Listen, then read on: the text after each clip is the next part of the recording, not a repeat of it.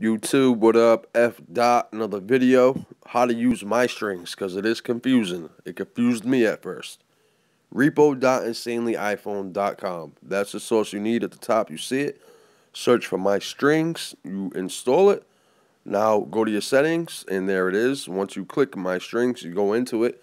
Scroll to the bottom, and you're going to see sliders. Now, you want to click sliders, and then it's going to bring you to this. See where it says slide to unlock? Well, obviously, I'm sure you're familiar with that.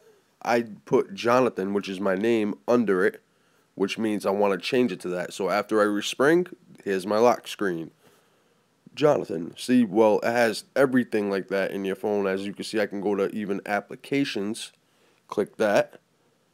Then once I'm in applications, I go down to App Store apps, and I'll just go into Twitter real quick. Click Twitter.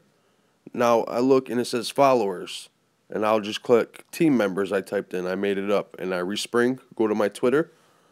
Here's my lovely Twitter. I know I only have 49 followers. That's why I try to get you guys to follow.